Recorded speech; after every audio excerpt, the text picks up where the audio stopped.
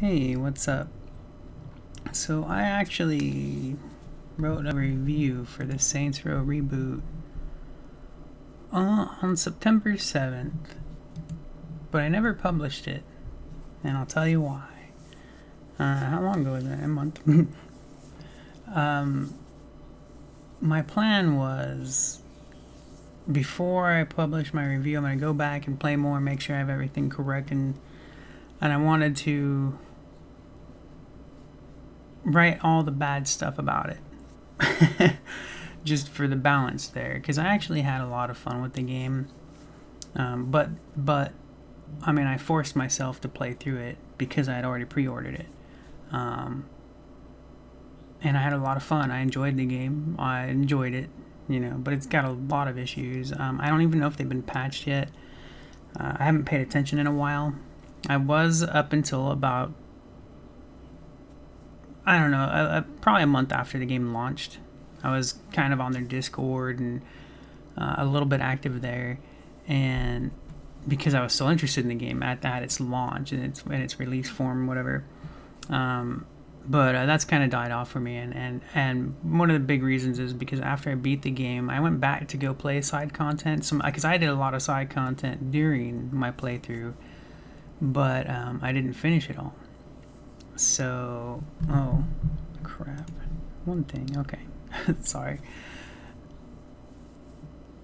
So I went back to go play some of the side content that I hadn't finished yet, and I was like 90% done. I think it was 92% done when I finished the campaign. So I didn't have a whole lot left to do, and I went back to go just do the little bits here and there and do some extra things, and I started playing it, and I was like, I don't want to play this buggy, messy, sloppy freaking game anymore.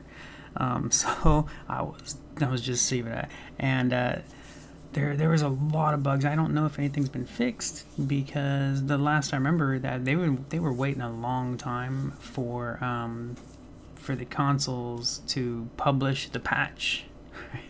They submitted the patch, and they have to wait for approval before it goes through, and they were waiting at least a couple weeks. And I don't know. I stopped paying attention, so I don't know if it's been patched. I haven't noticed a new patch on my PlayStation on Saints Row, but I haven't done a manual check for an update, and sometimes I need to do that. Sometimes it doesn't auto update. So I haven't checked for a manual update on that, so I'm curious.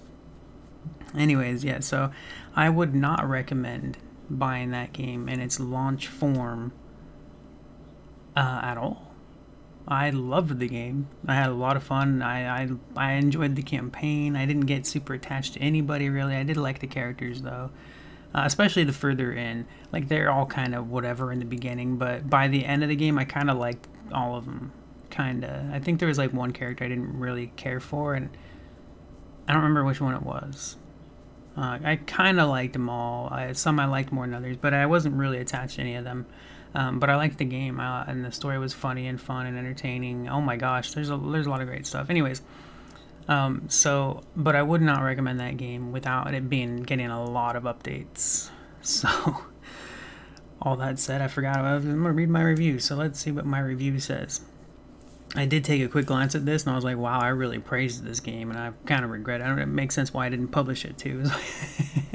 Alright, so here we go.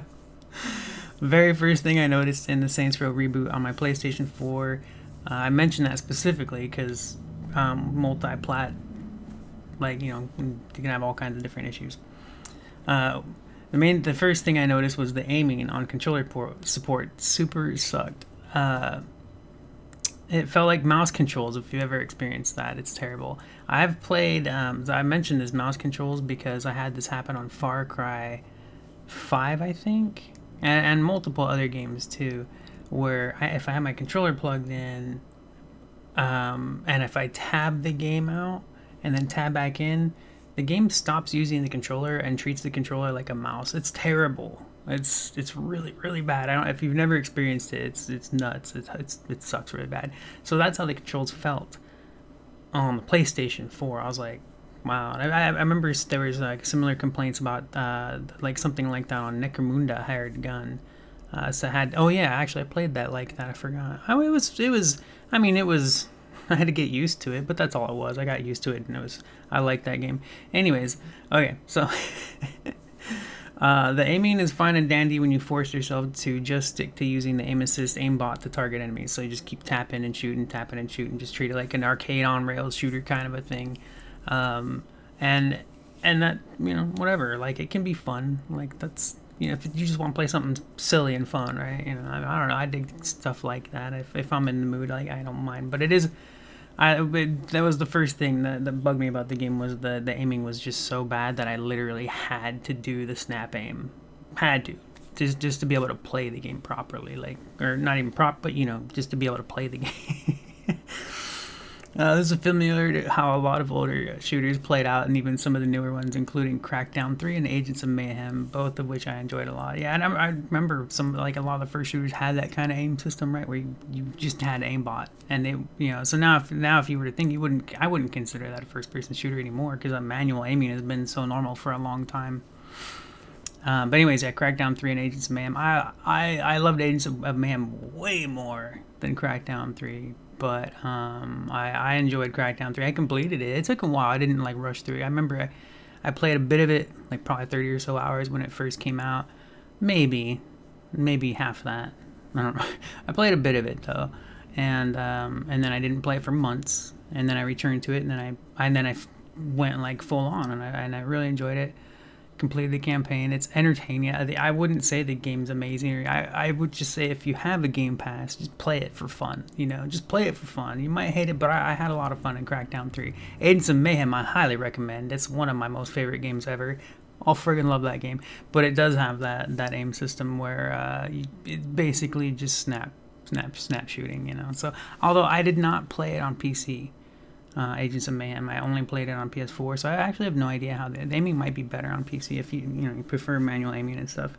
Which, although on PC, I mean, you always have manual aiming. Just sometimes you can tell how the gameplay is designed. You know, like it feels kind of off, and that definitely Saints Row feels off. It felt off at launch and stuff. Like, I don't know if it's been patched. I would hope so. Anyways. Once I got past my annoyance and frustration at not being able to comfortably manually aim, I started to just enjoy the arcadiness of the game. The story doesn't start out very well. It ends amazingly, I thought. I forgot about that. Yeah, and, by the end, like I said earlier, like I got into the characters and stuff. That's cool. There are a lot of entertaining parts and hilarious dialogue. The few cringe parts that you've probably seen online, if any stupid complaints. The few cringe parts that I can't even really remember are made up for by all the rest of everything being cool and funny. I remember there's a lot of people that's the sheeples. I'm telling you, man. Anyways, there was a lot of like stupid crap. Anyways, there were like probably a couple just bad jokes, but I couldn't even remember what they were. I just, because that's how everything is like that. It's gonna have the good parts and the bad parts and whatever, dude. Anyways. So that was funny to me. The character and car customization is pretty damn epic and deep. I forgot about that. Holy crap. That's actually, it's really cool in the game. Yeah. Oh, my character by the end. Oh my god, I had so many really cool customizations. Badass. I love it. I have tons of screenshots on Facebook. I'd say it's missing some things that I'd prefer to have in it, but there's a lot to play with as far as the customization.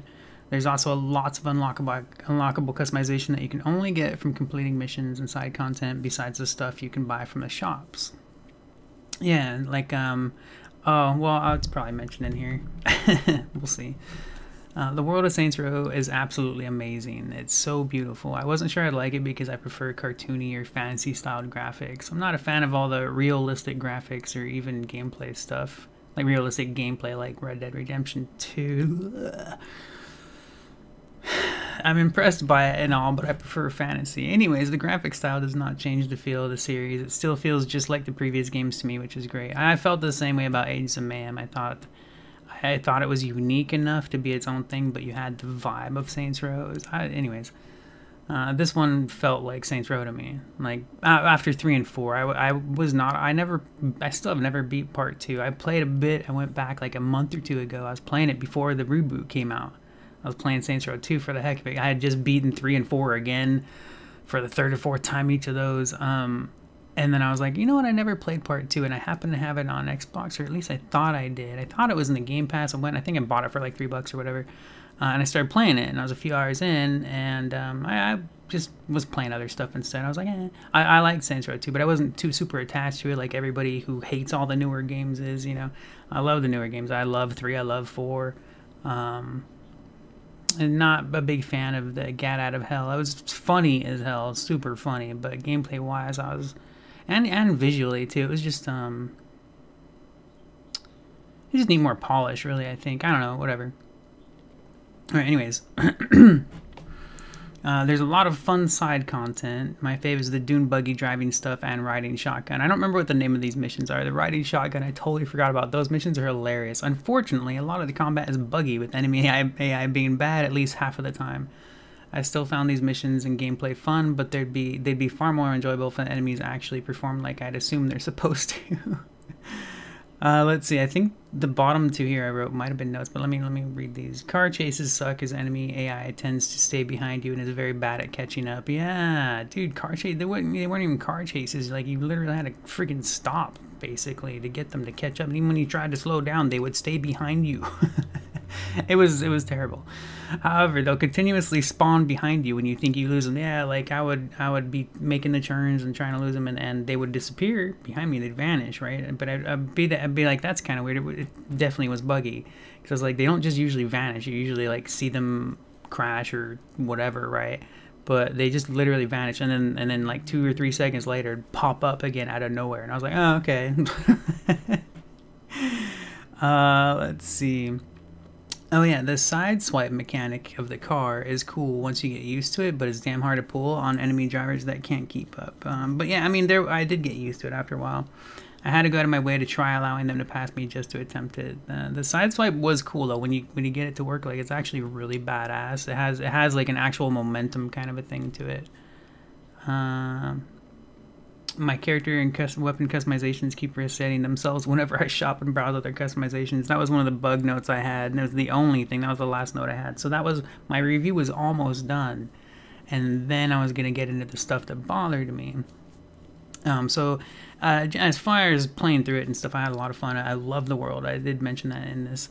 And it's beautiful. Oh my gosh. Yeah, I took a lot of screenshots. The character customization is pretty cool. There's complaints it doesn't have stuff that was in previous games, which of course it's always going to be a complaint. Like, why would you remove features that we liked before? You know, it's always weird. But I don't know. Anyways, yeah. So the game was cool, but I have not kept up to date on what patches have done what. It needed a lot of work as far as polishing. That was the one thing I remember when I played it. And my first thought was this was an easy 8 out of 10 if it had actually been polished. But it was like a 6 to 7, mostly because of all the thing about it. Like in my playthrough, and I played a lot about it. Probably I think 70. I could look. I haven't booted the game in a while. I think, oh wait, no, I didn't have the time played. That's always annoying. I played a lot. Like I said, I was 90, like I'm pretty sure it was 92%, like as content wise and whatever, done, and I didn't have a whole lot left to do. It was all like the harder ones to do, and also not just harder ones, but ones that I didn't like. There was a few of the side mission stuff, the side content stuff I wasn't really into. I liked the idea, but I was like, they just weren't fun to me.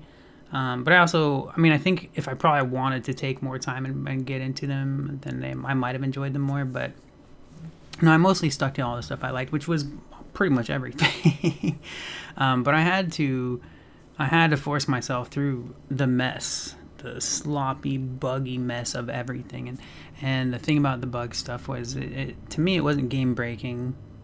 It was just constant, and everything, every little like thing was partially broken. Like it was playable, you know. It was playable. So I mean, I don't know, it's weird to me. I have this I don't know, it's wherever my head is, but I mean, when I encounter that kind of stuff and I can see the vision and I can enjoy enough of the game to be like, you know what, this would have been freaking damn near perfect if it had actually been fully finished and finalized and really fleshed out.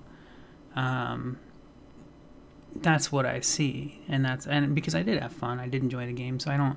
I mean, if I were just hateful, I would trash on this game for all these stupid little. They're stupid little things, but they are, like, they're consistent. They're there the whole damn time. A very little thing. It's like you have to get used to all the bugs to play it, you know. But I did enjoy it. I had a lot of fun. But yeah, no, I would not recommend this game before being fixed up, and I wouldn't even know. I mean, it would. I don't know if they'll actually do it. I have no idea. I mean, I've noticed a lot. Pretty much every game these days, they'll get some bug fixes, but they won't really fully fix it up, you know. Especially when the sheeple of the internet just, you know, are just sheeple of the internet. When it gets, you know, that kind of hate online for really just by stupid people that are literally sheeping along, literally, and, you know, just going with the crowd, being stupid. That kills this stuff. It really does. That's what kills it. I mean, it's cool when and if a developer team can keep at their game and keep pushing through and just ignoring the sheeple and then and sticking with their community that they know enjoys the game. And that isn't easy to do, especially when most people who enjoy something, this is something that's a long time thing. Like, when people enjoy something, they're the most quiet about it because they're not. When people are angry, they're more loud, right? I mean, yeah, I'm a loud mofo, you know. Yeah, so the ones that are enjoying the game, they're just enjoying the game, you know. I see this all the time about games that people ask this all the time, specifically about online games. Like, is this game dead? Is this game dead? I'm sure you've seen, is this game dead? Is this game dead? Like, are there people playing it right now? It doesn't matter if there's only 20 people playing it. Can you play it? Can you jump in right now and play a match? Then go play it. Do you like the game? Go play it. Do you like the game? Go tell your friends about it. And it doesn't mean they're gonna like it. Just tell them about it. Talk to them. Do you like the game? Talk about it. Share it with who you can, and you know, whatever. But people just, they let other people decide for them. Like, I mean, it's nothing new. I just didn't realize how bad it really, truly is. And everything. Anyways, so that was my Saints Row partial review. And a reason I didn't publish it. I'm not planning to publish it either. I'm not going to. I just decided to record this video because I was thinking about it. I was like, you know, I'll share my thoughts on Saints Row. I liked the game a lot. I would definitely recommend it with all its bugs at $30 maximum. You know, if you want to wait for a later sale, then wait. I forgot it had DLC stuff. I actually pre-ordered the Super Edition premium one that included. I had a little bit of extra money, and I was like, all right, I'll blow it on this. Oh yeah, I don't remember where I got that, but the Moniz, but so yeah, so I played through 3 and 4, and enjoyed the reboot through. But I played just because I was gonna own it anyway. I wasn't gonna ask for a refund. I thought about it. The main reason I thought about it was because I wanted to get it on PC instead. I got my PC a couple months or maybe 3 months after I had pre-ordered it on my PS4. And I had already played through and beaten Saints Row 3, which is included with the bundle thing that I got. So I was like, I don't know if they see that I played that game and I'm asking for a refund, maybe they'll think they'll just say like, oh, you just ordered this so you can play the game free, which I wouldn't need to. But anyways, at the same time, I just was like, whatever.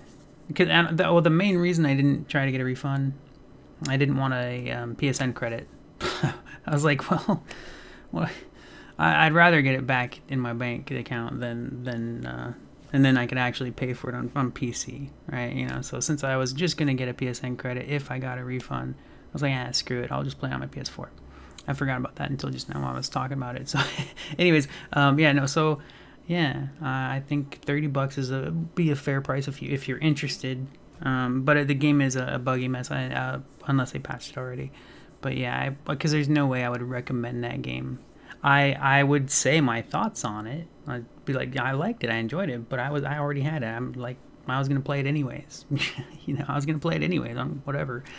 But I would not recommend to people to go buy this game in this current state. No, it was. I wanted to say it, but I also didn't want to trash the game because I really liked it.